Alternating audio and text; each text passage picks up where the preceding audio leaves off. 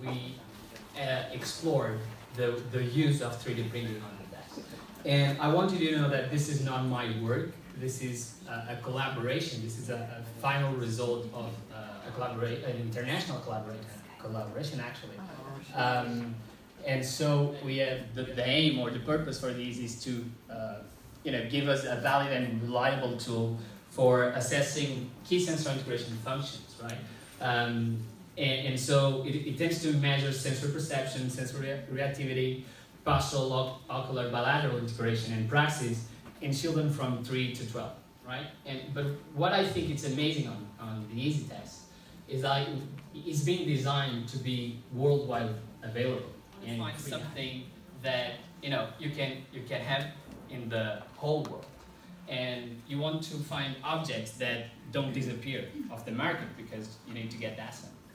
They start to try to figure that out. And you can tell by the pictures that it was a boring process, right? Yeah. So they start with cardboard and finally they get the first shapes printed out. You see shame active with them. And for you that are not familiar with 3D printing, I want to tell you a little bit what it is. So, by definition, is a process of joining material, and it's not need that you don't need to have not necessarily that is actually plastic, because we have many materials like gold or steel or wood. There's a lot of materials that you can use for 3D printing, but the process is join material layer by layer to make objects. So let me tell you, or let me show you actually how this works.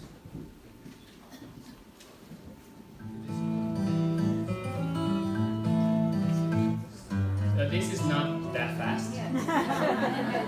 Just if you know.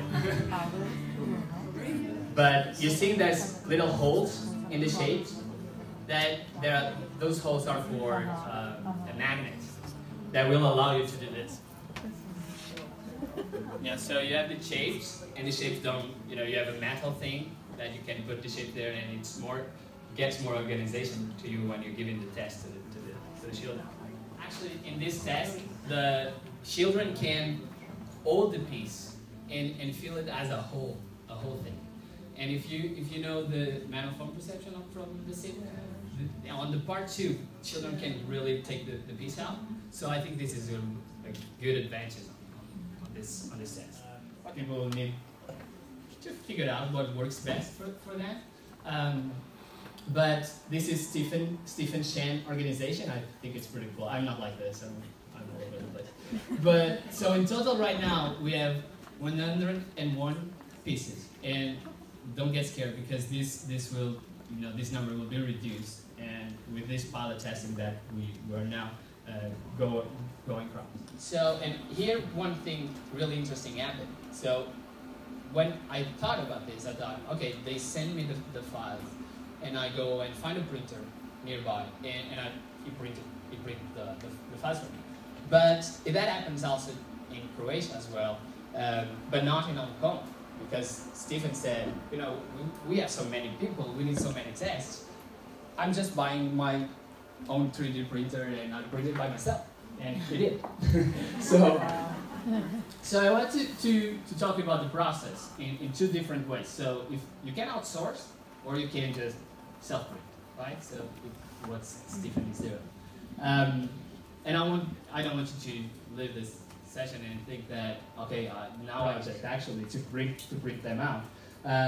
But it found out that the outsourcing wasn't filling the needs he had, and was really hard to find this special filament thick glass on Hong Kong.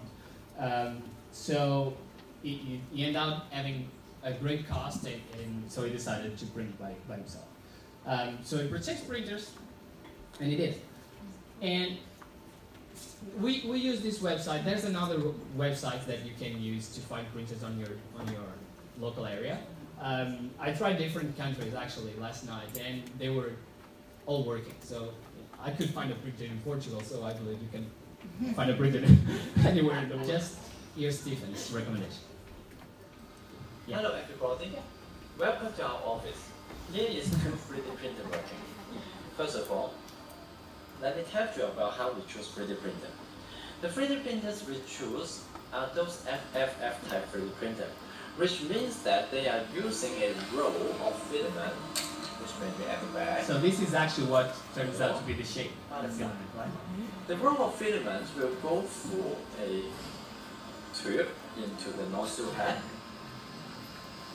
The nozzle heads will then put the filament onto a platform to form shapes. The second thing is about putting in the magnets into the shapes, because in the test we need to put the shapes on a metal strip for easier administration. So we will embed a magnet there. As you can see in this printout out, there is a hole in the middle of the shapes, which is for... Remember that blue thing that you saw on the back of the printer? That's the plastic that becomes the shape. So the most used is the PLA, the polylactic acid. This is so OT, isn't it?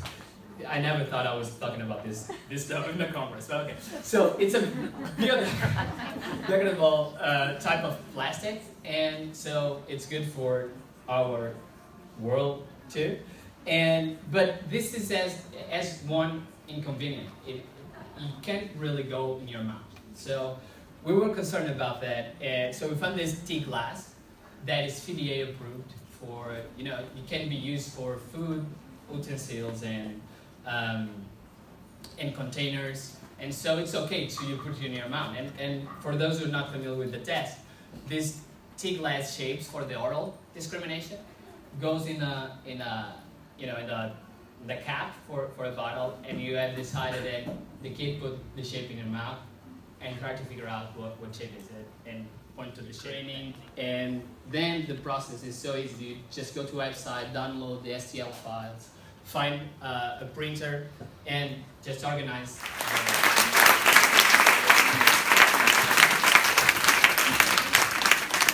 We have come close to the end of this session. Now you have the possibilities to ask